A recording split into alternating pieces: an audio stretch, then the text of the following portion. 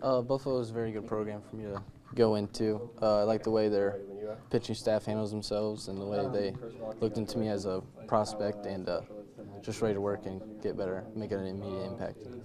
How does it feel representing Cherubusco at the Division I level? Feels very good. I've been dreaming about this like a kid, since a kid, so just excited to play, and it all started here, so definitely means something. And then to have this day with Drew, did you guys plan on it being on the same night, and why did you guys want to do it together? Yeah, so we plan on being the same night. We've been friends since we were little, so it means a lot. We've dreamed about this since we were little also. So.